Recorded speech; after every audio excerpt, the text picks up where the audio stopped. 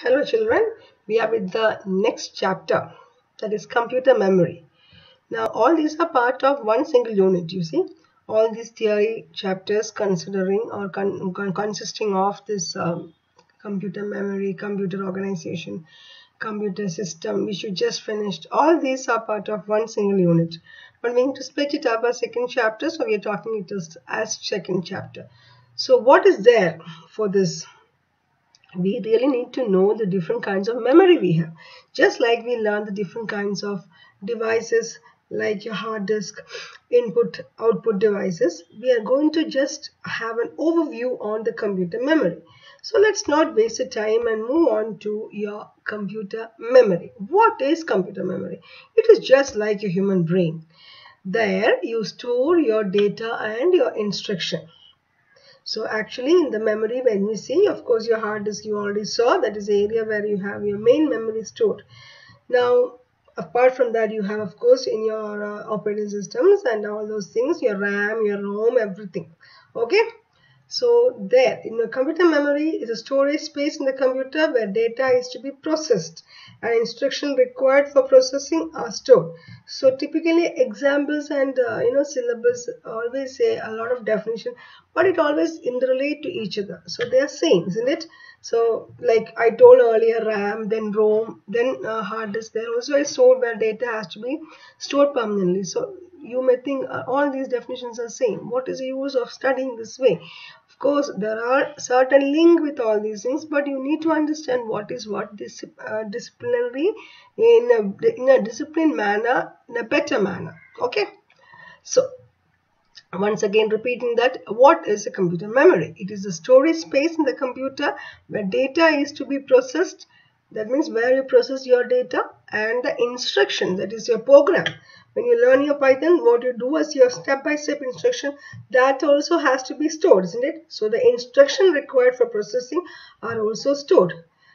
So it is like in our brain you have a lot of neurons, correct? So there, same way you have your collection of cells, each with a unique physical address. That is like each of the typical cells or each of the typical fingers in our hand is identified with a different kind of a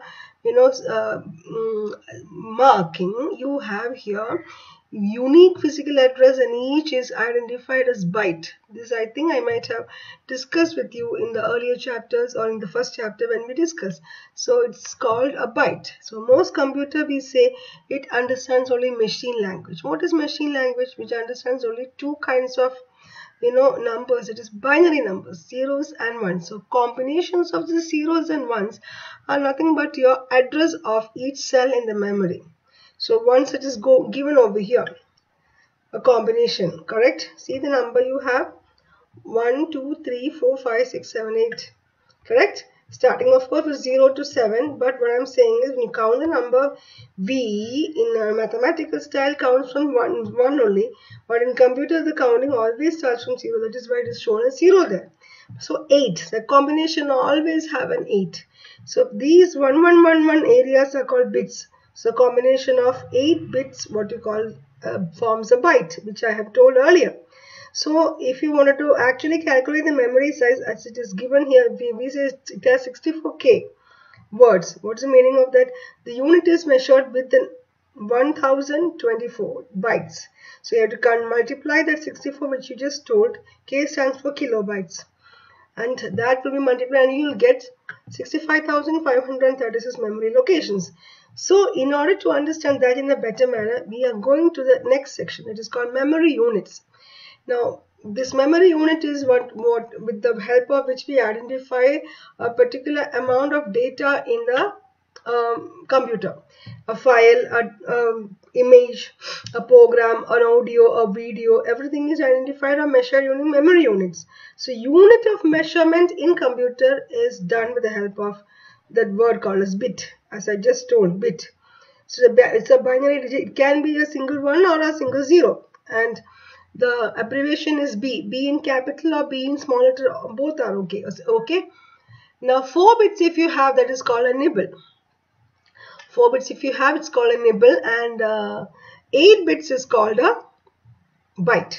It's also called octet, but we won't use that word often. We call it as byte only. Now starts the next measurement capacity when the number of bytes increases and it reaches 1K. See, 1KB. That's called 1024 bytes.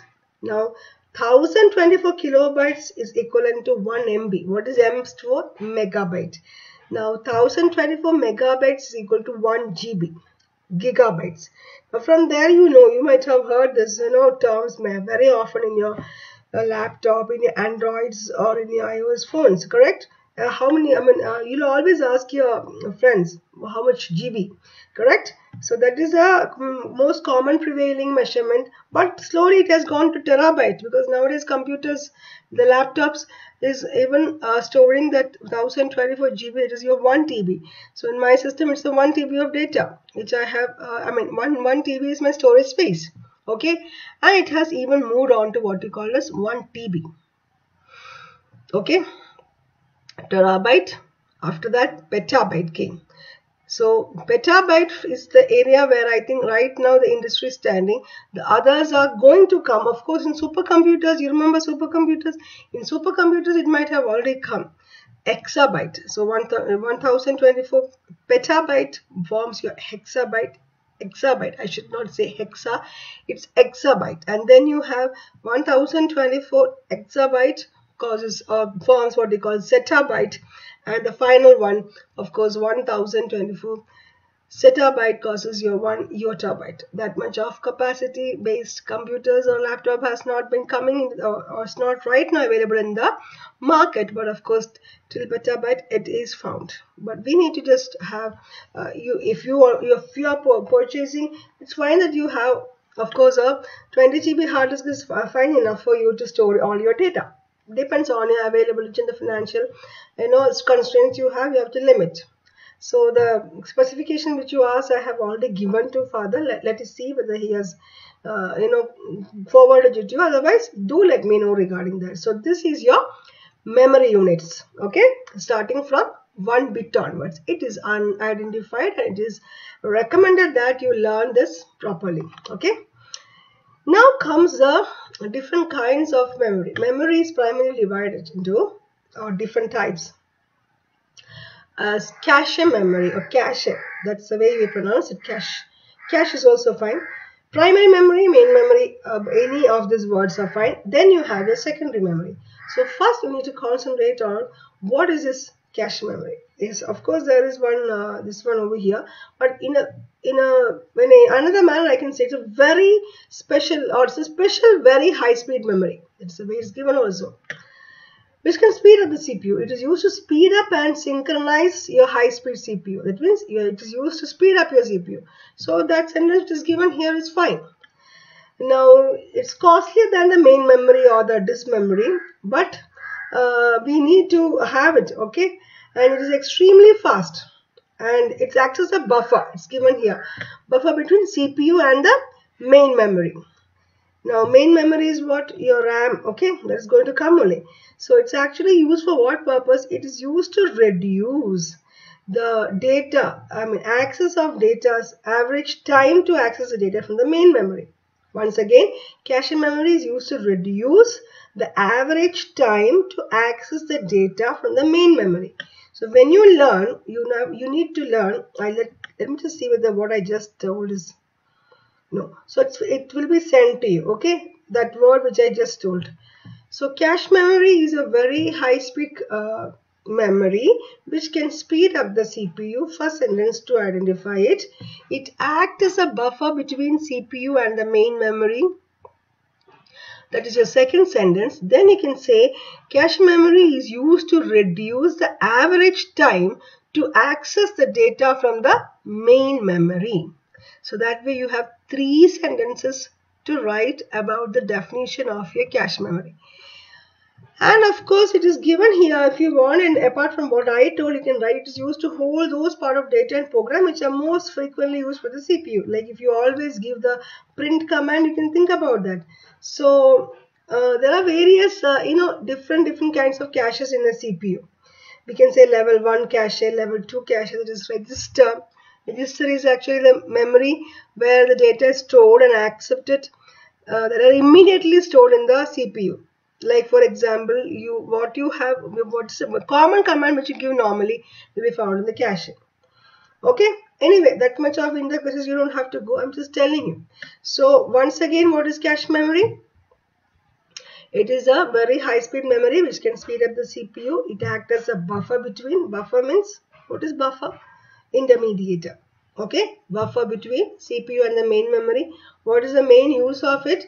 It is used to reduce the average time to access data from the main memory. So I think with this we can stop so that we can continue the same thing in the next class. I hope you have understood that part very clearly, because if I extend without knowing, it will be going like that. So that's the reason why I am stopping it now regarding cache. We will move on to that once again in a better manner.